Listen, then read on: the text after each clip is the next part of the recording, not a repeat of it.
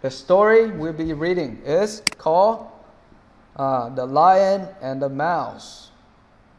Adapted by Shannon Eric Denton. Illustrated by Mike DeBist. One day, a bored mouse was watching a sleeping lion. Okay, so a bored day, there's a mouse, there's a lion. What is the lion is doing right now? He's sleeping? Yes or no? Are his eyes open? No. No? Okay, good. Can you see the mouse? How big is the mouse? Is it small compared to the lion, or is it big compared to the lion? Small? Small. Okay, Yes. small. Okay, good. Mouse small. Okay, and what time of the day do you think this story? Is it in the morning? Is it afternoon? Afternoon. Which one? Morning. Morning. Okay. See some sunlight. Could be afternoon. Yes. The mouse decided it would be fun to surf down the lion. Okay. Can you see the light bulb? Light bulb? No. Light bulb. Light bulb. Okay, that's a light bulb. The light bulb usually means, oh, I have an idea. What did the mouse say? The mouse said that he wanted to surf on the lion. Do you know what surfing is? So you go to the beach, right? And you see people stand on something and they surf. They surf on the wave.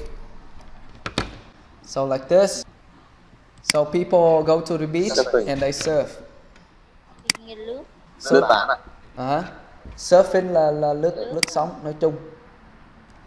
Còn surf đây là có thể lướt web hoặc là lướt cái gì đó thì nó cũng dùng là surf. Okay. So the mouse want to slide down somewhere on the lion, right? Okay, let's check this out. Woo, look at that. So the mouse slid down the lion's leg. At this point, what do you think would happen after the mouse slid down the lion's leg? What happened next? The lion wakes up. Okay, the lion will wake up. Okay, Ante, what do you think? You think the lion will wake up? Yes or no? You think the lion? No? Okay. Rồi, Khuê, any thoughts? No, nothing. Okay, nothing. All right, let's see. Suddenly, the lion woke up and saw the mouse. Uh-oh. So you were right, Long. You were right. That's right. Yep, you got it. The lion woke up. Look, And how would you describe the lion? Nổi giận. Nổi giận. Furious, huh? Furious. Right, nổi giận. serious. Fear. Surprise. Okay, the mouse was surprised. Cái từ hoảng hốt tiếng Anh cái gì đọc là gì anh ơi? Intimidated. Rồi. Toàn viết dài không ai không biết ai đọc ra. Đọc ra không nên nữa. Thôi xóa ha. Mình xóa chữ cũng không có tuyệt hảo lắm. Rồi, okay. So the mouse was really scared. Okay. The lion caught the mouse with his paw. So the lion go like this. Use his paw to... What do you call this one? What is that? Theo. Tail. Good. Okay, very good. Excellent. What about... we haven't learned this yet. But anyone could name? Dậu. Cái râu. Okay, cái này gọi là whiskers.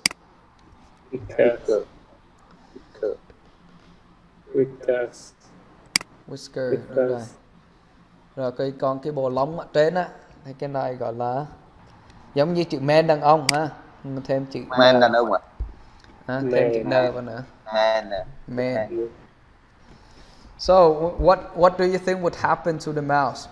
Do you think the lion would eat the mouse or let the mouse go? Bạn nào nghĩ là con lion nó sẽ let go? Raise your hand. Nếu mà bạn nghĩ con lion nó sẽ let go con mouse này thì raise your hand.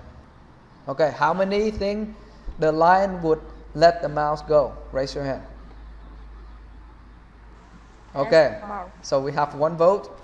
So anh tới and Khuê say the lion might eat, right? Might eat the mouse.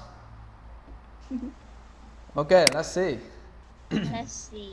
Please let me go. The mouse begged. Oh. Okay, please let me go. Let me go. Please. Okay. Please, làm ơn. Làm ơn. Let me go. Thả tôi ra. What do you think the lion would say? Somebody say no, I will eat you, right? Somebody say I will let you go. All right, let's find out who's right. I'll do anything to pay you back. The mouse cried.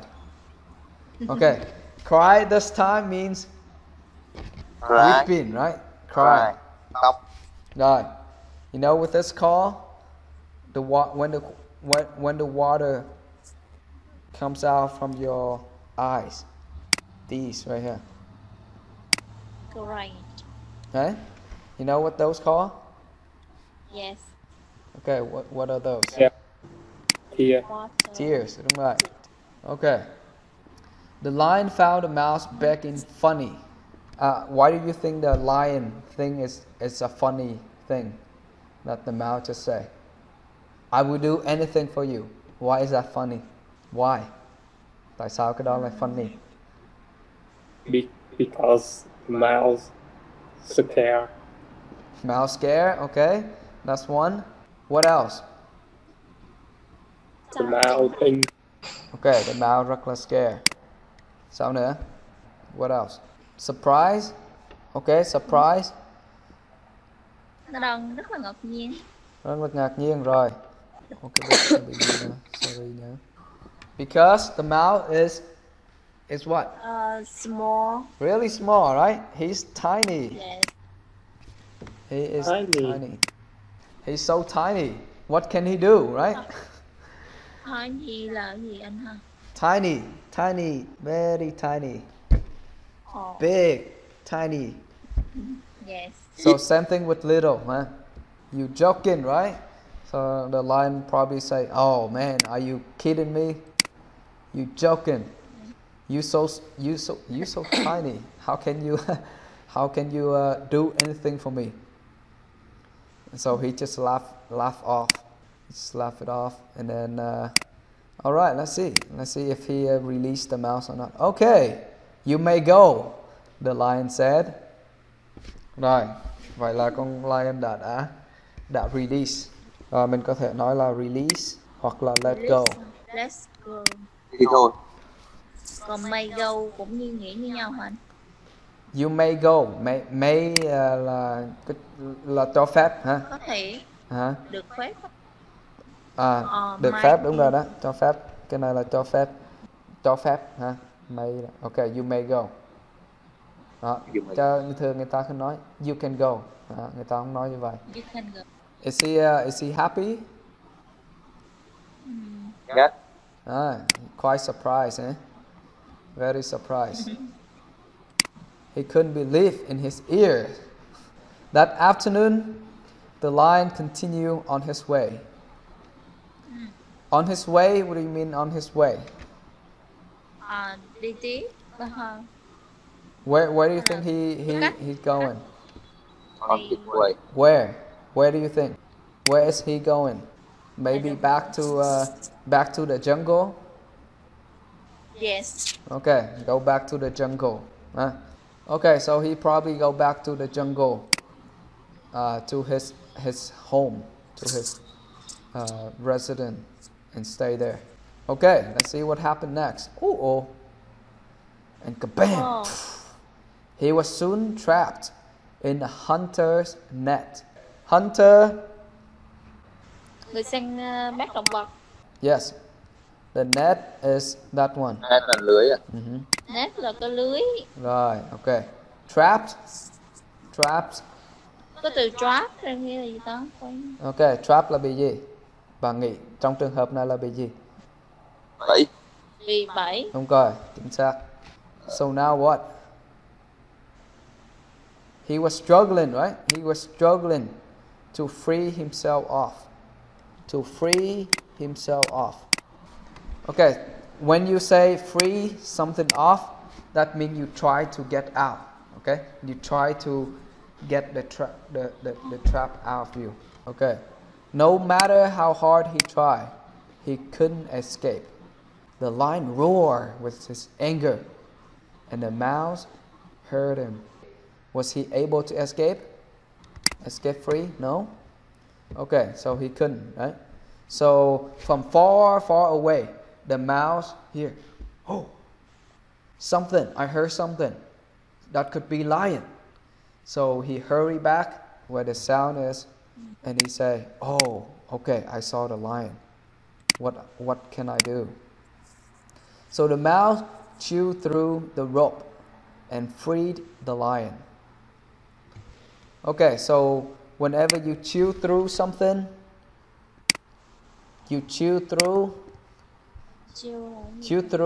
you bite until chew nó cắn cho tới khi nó đứt làm hai, nó đứt ra, nó cắt ra. Rồi, chew through and free the lion. So the lion was set free.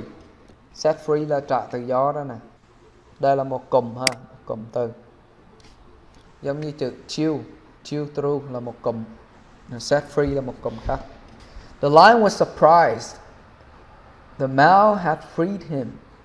Okay, why was he surprised? Sư tử được trả tự do. Đúng rồi, chính xác. Nó rất là nhỏ mà là lần trước. Yeah, nó funny, rất là funny. Con chuột nó nói là, "Oh, I do anything to pay you back." I'll do anything to pay you back. Oh, I don't believe it. But now, wow, you saved my life. Thanks. Okay, next one. Together, the lion and his new friend walked away. Yeah. So they walked away on the same path, yeah? They used to walk in different paths, different direction. Now they walk in the same direction. That's it. The moral of the story is, little friends may prove to be great friends. Okay, so never underestimate. Đừng có bao giờ mà Coi thường cái nhỏ bé. cái nhỏ bé. Little friends có thể là một người bạn tuyệt vời luôn. Okay, that's it for today. Any question that you have? Yes, I like. You like it? Yes. Did you find it enjoyable? Okay, some people say yes, some people say no.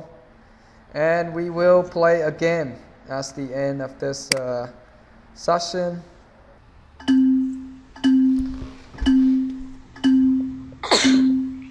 When the mouse said he would repay the lion, what did the lion do? He laughed at him, he shook his head, he went back to sleep. So which one? He laughed, right? He just laughed, like, ha ha ha, no way, bro. He shook his head, went back to sleep. That's not the correct answer. And this one.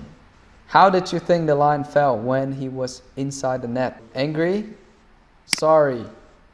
What do you mean sorry? Xin lỗi ha, rất là xin lỗi ha. Sorry có nghĩa là cảm thấy rất là tội nghiệp ha, thì gọi là sorry.